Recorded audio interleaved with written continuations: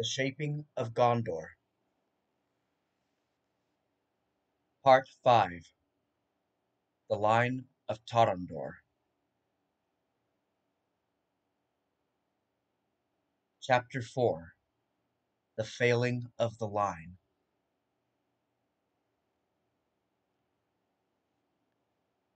Kalimatar is supposed to have died only 3 days after the death of his old friend and ally King Marwini of the Northmen. The latter were now beginning to be known as the Eothed, after the riverland whence they had now settled, and over them now ruled Forthwini, son of Marwini. Kalimatar, meanwhile, was succeeded in Minas Tirith by his son Anduhur. The new king was possessed of a valor and earnestness like unto his father, and continued all his efforts to consolidate the defense of the seven heartlands against the barbarians across the Anduin. It was with this end in mind that King Anduhur sent envoys to Arthedain in 1938. Arafant was still king there, and he had a son named Arvedui. To seal the renewed alliance, and to promote the future cooperation between the two realms, Anduhur proposed a marriage between the prince and his own daughter, Firiel. This was readily agreed to, and north went the princess, arriving in Fornost in Sulemay of 1940, and the two were duly wed. Their first son, Aranarth, was born later that same year. Thus was Kalimatar's ambition of the joining of the two royal houses of the Edain finally realized. Yet, as fate would have it, Anduhur's success in the north would come as to nothing to the storms looming to the east and south.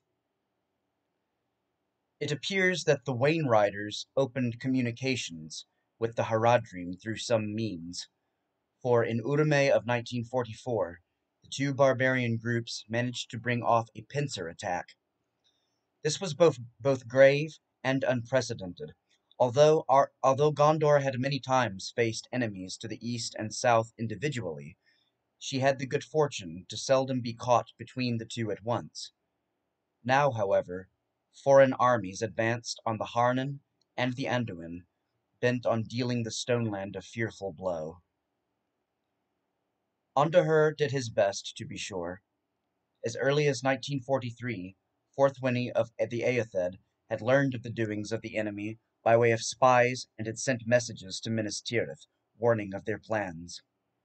Accordingly, sentries were posted upriver from Cair Andros and around Hjarminolos, with careful instructions to speed any word as to the barbarians' movements, whilst the king readied his forces for battle in Pelennor.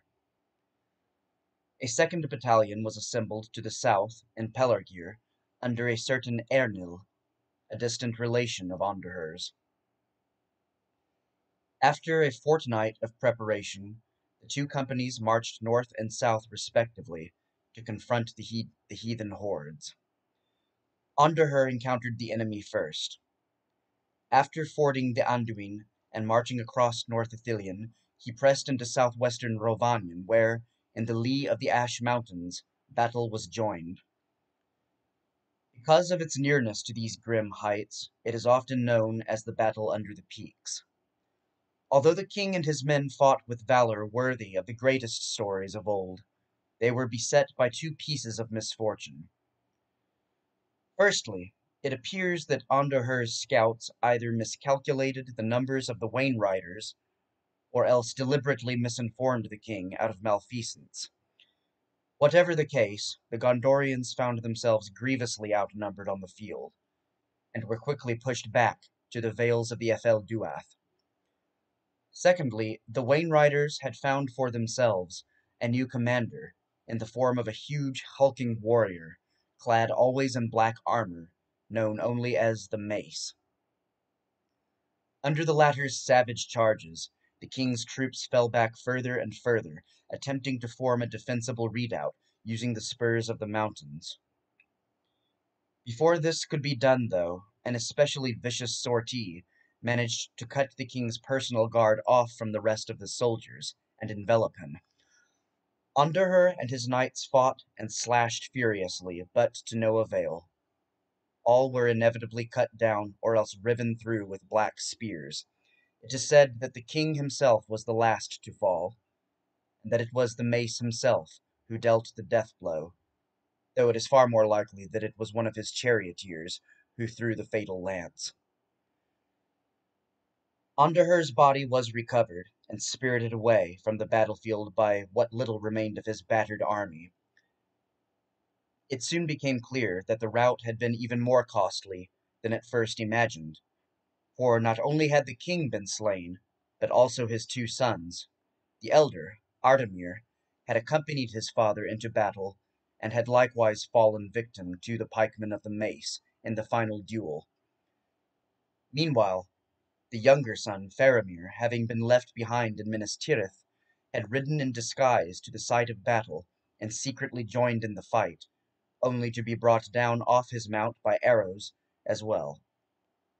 With these unlooked-for deaths came a tragic end to the line of Tarandor. The Wainriders swiftly made to take advantage from their victory, and pursued the retreating royal army across Dagorlad and into North Ithilien, killing and pillaging all before them. Yerkar Andros they made camp, and gave themselves over to delirious feasting and revelry, convinced of the totality of Gondor's defeat, and of their own invincibility. This proved to be their fatal mistake, however, for they had forgotten Earnur and his troops to the south. He had reached and crossed the Harnen, even as Underher had led his ill-fated march. There he crossed swords with the Haradrim, dealing them a sharp defeat, which sent them flying back into the interior. After allowing his men a day and night to recover their strength, he then led them northward to aid his royal cousin. In a remarkable feat of swiftness, Eärnil's army managed to traverse the distance, some 400 leagues in a mere week. As we have seen, he arrived too late, for the battle under the peaks had borne its sorrowful fruit 2 days ere, and when his legions came into North Ithilien, it was a drunken mob of celebrants gloating over their victory, rather than a dangerous army before him. The outcome was quick and fierce. Eärnil waited till the fall of night, then ordered a full mounted assault upon the Wainriders' camp. Caught unawares and roused from their tents, the latter had no chance, and it was only when the Gondorians' arms and the legs of their steeds grew weary of trampling and hacking that the dying of the enemy ceased. When the sun rose the preceding morning, it was over a graveyard rather than a battle plain. Very nearly the entire barbarian force had been annihilated, and never again after this battle of the camp were the Wainriders able to threaten Gondor and her peoples. Nevertheless, the price of victory had been high indeed. Not only did over 5,000 Gondorian soldiers lie dead in the fields of North Ithilien, but King Underher and his sons were no more as well. What was to be done? The realm's laws and codes gave no guidance. To be sure, Underher's one remaining child, his daughter Firiel, remained alive, but she was living in far-off Arthedain, and moreover was a woman, and therefore unsuited for the throne. No obvious solution seemed to be forthcoming, and the court quickly threatened to dissolve into confusion. Fortunately, order was largely preserved by the efforts of one Pelindir, who happened to be serving as steward at the time of Underher's death. Pelindir was a most able man, and he came from a line of distinction, for his great-grandfather, Hurin of Imin-Arnen, had once served as steward to Minardil shortly before the striking of the plague. Now he proceeded to take firm control of the situation. He pointed out to the high personages of the court that in the absence of any apparent heir, the realm risked civil war, at the hands of rival claimants at a most dangerous time. Enemies still ranged to the east and south, and the royal armies were left badly weakened by the bloodshed of 2 great battles. This was clearly no time for a second kinstrife. Accordingly, after some debate, it was agreed that there was no alternative but to summon the Council of Gondor to settle the question of the succession. This was easier planned than done, however. Gondor had seen no such great council since the reign of Eldacar 5 centuries before, and gathering all the great nobles and scions of the royal house from across the realm to Minas Tirith would take much time. During this period, Pelindir invoked the rights of his office to govern in place of the king, so that for the first time Gondor found herself ruled over, not by the king, but by his steward. It would be far from the last such instance. Thankfully, Pelindir governed with a sure and capable hand during his brief stay in power. By Virasay of 1945, all the necessary dignitaries had assembled, and the Council of Gondor began its deliberations. There were many extended members of the royal house who might have pushed a claim, but from the start the leading contender was the victorious general, Eärnil, who was the great-grandson of Telumithar Umbardakil, and therefore a distant cousin of the deceased Andahur.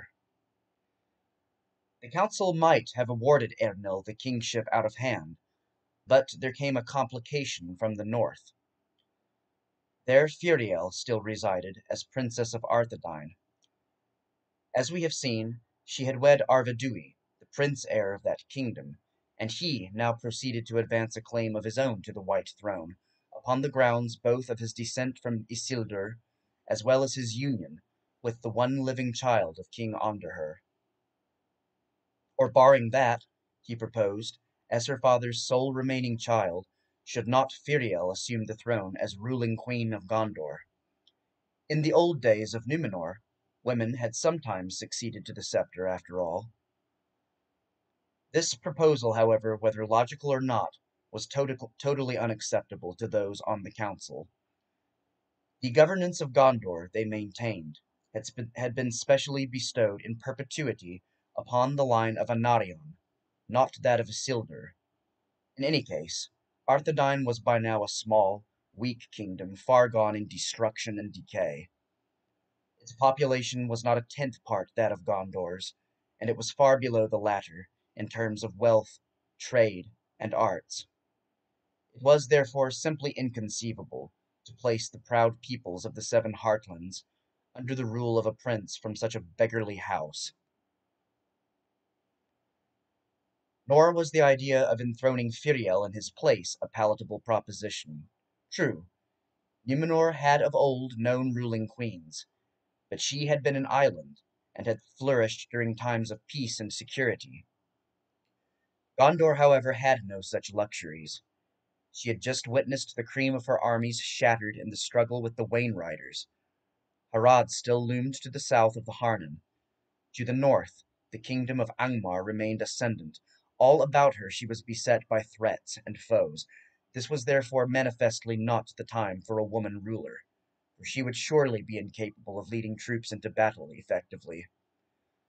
Thus Arvedui's claims were summarily rejected in favor of that of Eärnil of Pelargir. Pelindir promptly resigned his powers after a year's rule, acknowledged Eärnil as king, and if he ever doubted his action, he gave no sign of it thereafter. Eärnil II proved to be a strong and wise ruler, something all to the good, for his reign was not to be without hardship. He demonstrated his sagacity almost at once, when shortly after his coronation he sent messages to Fornost to assure Gondor's continued goodwill and alliance. He said, "I do not forget the loyalty of Arnor, nor deny our kinship, nor wish that the realms of Elendil should be estranged. I will send you aid when you have need, so far as I am able." It was a vow that would bear fruit soon enough. The early seasons of Eärnil's reign, however, were preoccupied with contention with the remaining forces of the Wainriders. Although, as we have witnessed, the greatest part of their strength had been wiped out at the Battle of the Camp, sufficient numbers of warriors remained in Rhovanion beyond the Anduin to give Gondor much trouble. In 1948, and once more in 1955, the king was obliged to march into southern Rhovanion to confront their raiding parties. In the second battle, Eärnur's fleet cavalry were able to surround and kill the Wainriders' chief, Vortimar, neatly reversing the scene of the Battle of the Peaks, which had resulted in the death of King Onderher. With their leader vanquished, the barbarians almost immediately disintegrated into chaos and fled pell-mell into the interior of Rhovanion. Those that were not captured and slain by the king's pursuit met their ends quickly enough at the hands of the native population, few of whom had forgiven or forgotten their recent enslavement by the Rovai. So came an end to the power of the Wainriders, almost exactly a century after they had first appeared on the eastern marches. In that time, they had managed to unleash more devastation on the peoples of the Seven Heartlands than any foe since Sauron, and had succeeded in slaying 2 kings of Gondor. Yet now they were forever done. Eärnur, however, did not allow the savor of his triumph to go to his head. He knew where his real strength lay, and like Kelimatar before him, declined to make any effort to recolonize Rhovanion. He instead withdrew back across the fords of the Anduin, and occupied himself for some years with the maintenance of the northern boundaries of Calenarthon. Alas, though peace is often sweet in its hard earning, it seldom lasts, and Eärnur's trials were far from over. Having dealt in masterly fashion with the enemies to the east, he was all too soon forced to turn his attentions to the north, for Angmar, that most patient and relentless adversary, was once again on the move.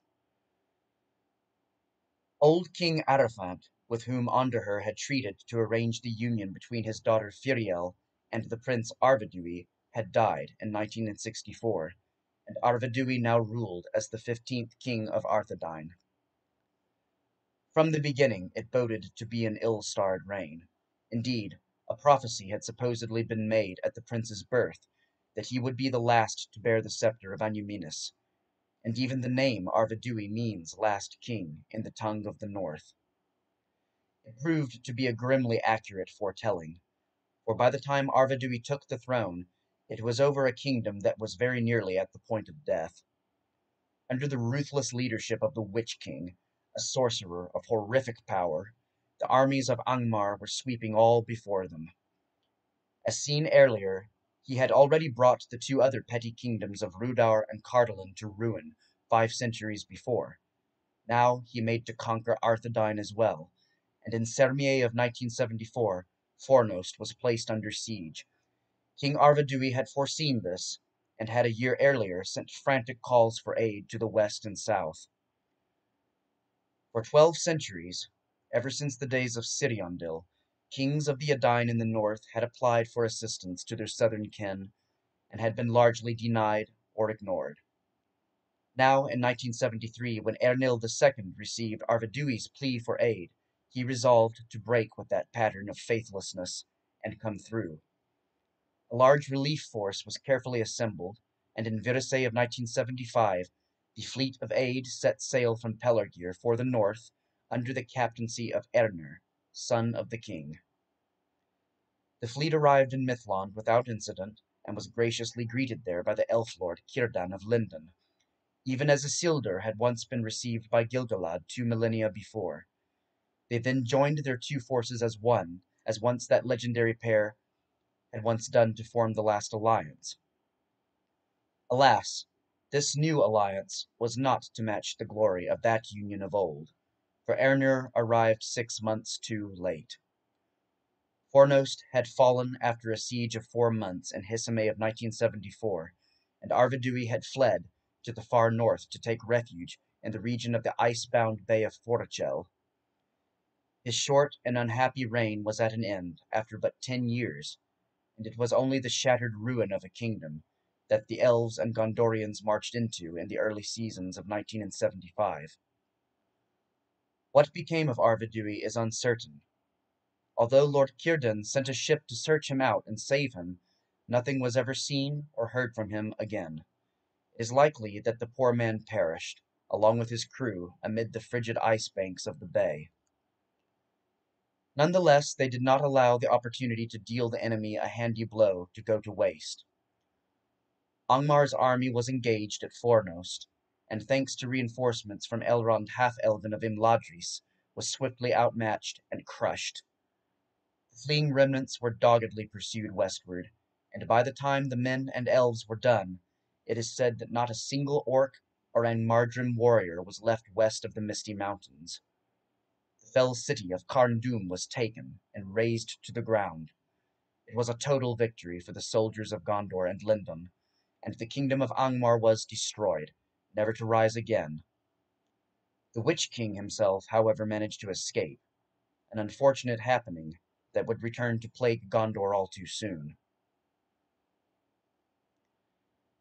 It was in victory tinged with sorrow, therefore, that Prince Earnur returned to Gondor in 1976, bearing many tokens of thanks from Elrond and Círdan. This set the tone for the remainder of his father Eärnil's rule. Angmar was gone, but removed too was the last of the kingdoms of the Edain in the north. So the diminishing of the numbers, strength, and wealth of the peoples of Eriador proceeded all the more speedily. Elsewhere in Middle-earth saw similarly doleful turns of fortune around this time. In 1980, a fearsome Balrog was unleashed in Khazad-dûm, which quickly led to the slaying of its king and the abandonment of that remarkable underground realm by the folk of Durin. The following year, the elven kingdom of Lorenland lost its ruler as well, when King Amroth was drowned, whilst attempting to depart Middle-earth by way of Ethelond with his lover Nimrodel. The wood elves of Mirkwood began to withdraw even further into seclusion. Trade and communication between realms continued to dwindle. All about the continent, it seemed, lay the melancholic clouds of tragedy. Nor were King Eärnil's labors over. He had had to fight enemies to both the east and the north, and now, after a lull of some years, they proceeded to strike much closer to home. As earlier observed, the Witch King had contrived to slip out of the ruin of Angmar unscathed. Now, after biding his time for a while, he amassed arms in Mordor, where Gondor's gathering weakness had at last reached the point of allowing evil things to return there in force.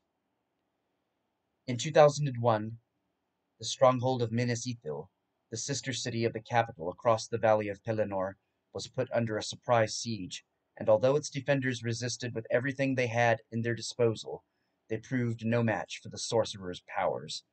Minas Ithil fell in Ringaray of 2002.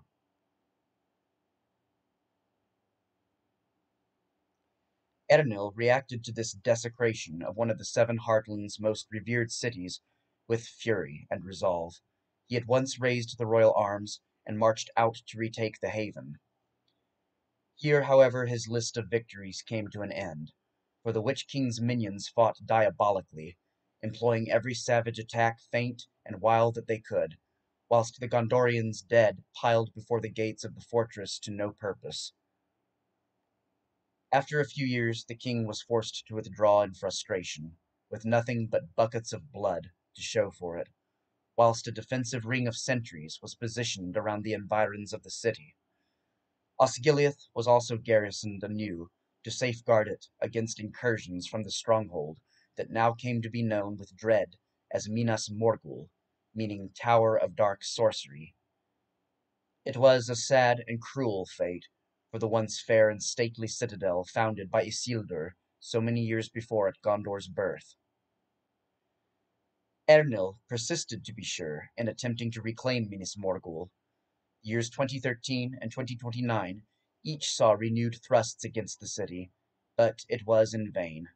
The walls were simply too high and strong, the occupiers too fierce, and the black enchantments of the Witch King too dreadful and otherworldly to overcome. Thus things stood when Eärnil II breathed his last in Narié of 2043. He had spent nearly the whole of his life and reign of nearly a century fighting Gondor's foes, always with cunning and forcefulness, and almost always with success. Both Angmar and the Wainrider realm were now vanquished and scattered to the winds, where just a century earlier they had seemed poised to deliver a death stroke to the realms of the Edain. True, the northern kingdom of Arthedain was no more. but she had long been a bedraggled shadow of her old strength, and had been of little use or benefit to Gondor, and few among the folk of the south lamented her loss. Only Minas Morgul and the domain of the Witch King remained to imperil the Stoneland, the sole blemish on Eärnil's record of accomplishments.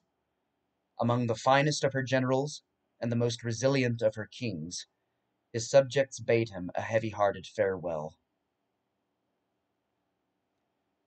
When Earnur, son of Eärnil II, mounted the White Throne in 2043 as the 33rd and last king of Gondor, he had but one objective in mind: to retake Minas Morgul and put an end forever to the menace of the Witch King and his legion of miscreants.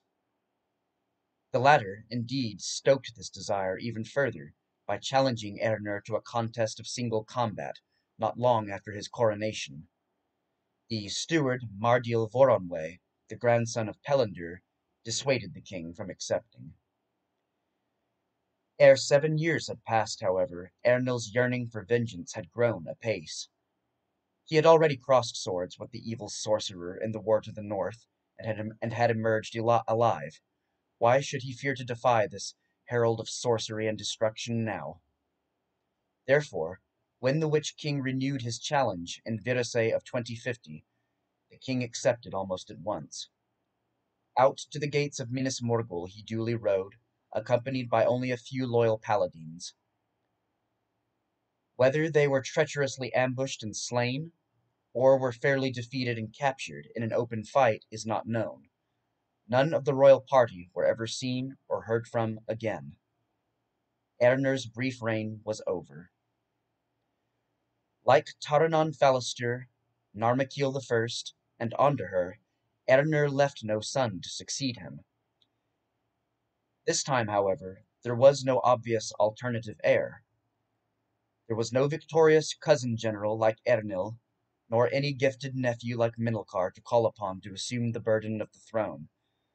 To be sure, many cadet members of the royal house remained alive, but all were of more or less equal distance in relation to the dead Eärnur, and it was clear that none would willingly accept the supremacy of any of their fellow claimants. None wished to endure another kin strife. Whom, therefore, should rule? Before venturing out to confront the Witch King, Eärnur had lain the crown of Gondor on the lap of his dead father Eärnil II in Arthedain. He had then committed his authority to the steward Mardial, until such time as he returned to Minas Tirith, or else was recovered from his wounds, should the duel go awry. In the interest of forestalling civil war, therefore, it was proposed by the ministers of the court to simply continue this arrangement. There was no certainty that Eärnur was in fact dead. Perhaps he might contrive a ransom or an escape of some sort. Mardial had meanwhile proven himself a judicious and capable man since the assumption of his office in 2029. Why not empower him to continue ruling in the king's stead as regent of the land, even as once Minilcar and Pellindur had done? To this, the great noble houses of Gondor had no ready answer, nor alternative, and the matter was peacefully settled. Mardial Voronwë would govern the 7 Heartlands until such time as a legitimate heir to King Eärnur could be found or agreed upon. He was duly invested as ruling steward of Gondor in Hisamay of 2050. That office his descendants continue to retain today, some 5 centuries later, ruling in august serenity from the white city of Minas Tirith. Thus ended the line of kings in the south kingdom of the Arthedain in Middle-earth.